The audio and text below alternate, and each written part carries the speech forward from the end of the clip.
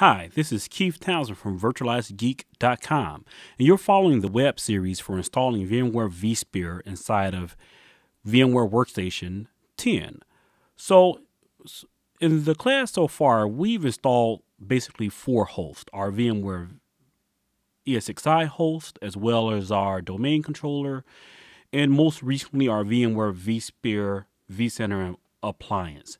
In this video, we'll be changing the IP address of our VMware vCenter appliance, which is currently 192.168.128, and we want to change that to .61. Why are we taking a whole video to make that change? We'll see shortly. It's all about certificates. The first task is fairly simple. We want to change the IP address of our vCenter server. So we can do this by navigating to the Network tab of our control panel. Highlight the port that we're going to use to browse to. It's not the default vSphere port. After we've successfully logged in, we'll go ahead and change the IP address by navigating to the IP address tab and then entering our correct IP address.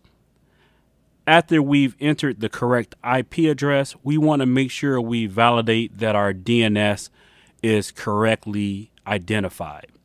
We'll also go to our Windows DNS server and enter the a host record for our vCenter appliance. Remember, in VMware vSphere, it's all about time and DNS. So from this point forward, we'll use proper DNS names when accessing our VMware vCenter appliance. This is where we run into our first of many potential problems.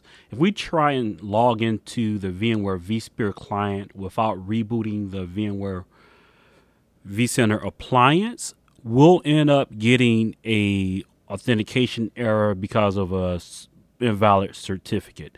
We'll solve this by rebooting our server, logging in, and performing one more step.